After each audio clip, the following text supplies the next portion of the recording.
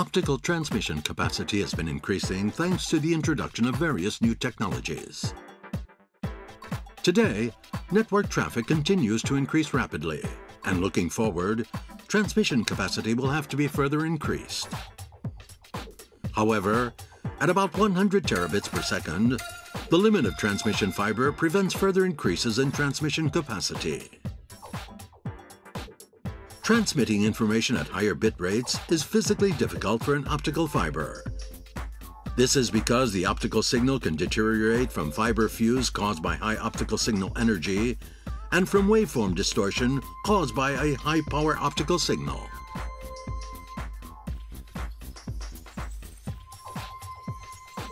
To overcome these limitations, NTT has developed 3 new technologies in collaboration with Japanese and overseas research institutions. The first new technology is 12-core fiber that improves the structure of optical fiber. Ordinary optical fiber has only one core as a path for optical signals.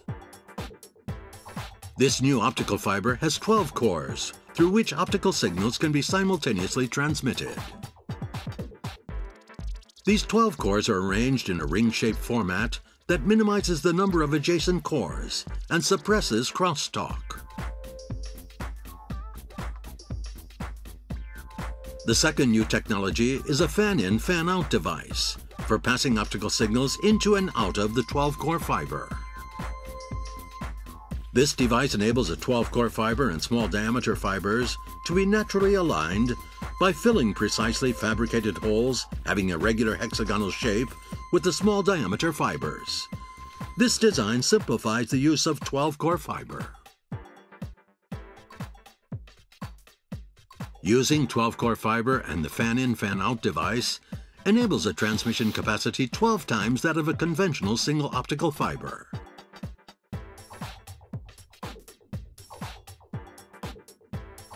The third new technology is a polarization-division-multiplex 32 QAM digital coherent optical transmitter.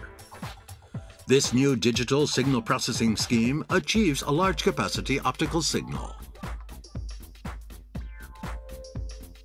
32 QAM means 32 or 2 to the 5th ways in which the amplitude and the phase of light of a certain wavelength can be combined. In other words, 32 QAM technology creates a 5-bit optical signal. This circuit applies X polarization and Y polarization to the 32 QAM signal. In this way, we have achieved the transmission speed of 84 terabits per second per core. In September 2012, we constructed an experimental system using these 3 new technologies and performed a transmission experiment. This experiment achieved an optical transmission speed greater than 1 petabit per second over a distance of 52.4 kilometers, a world first.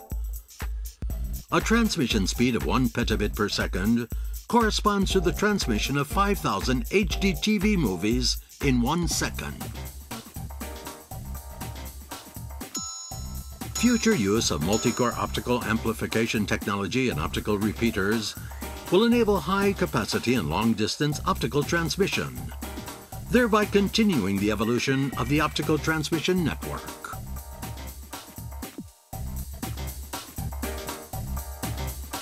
We will continue its research efforts toward even higher levels of optical transmission.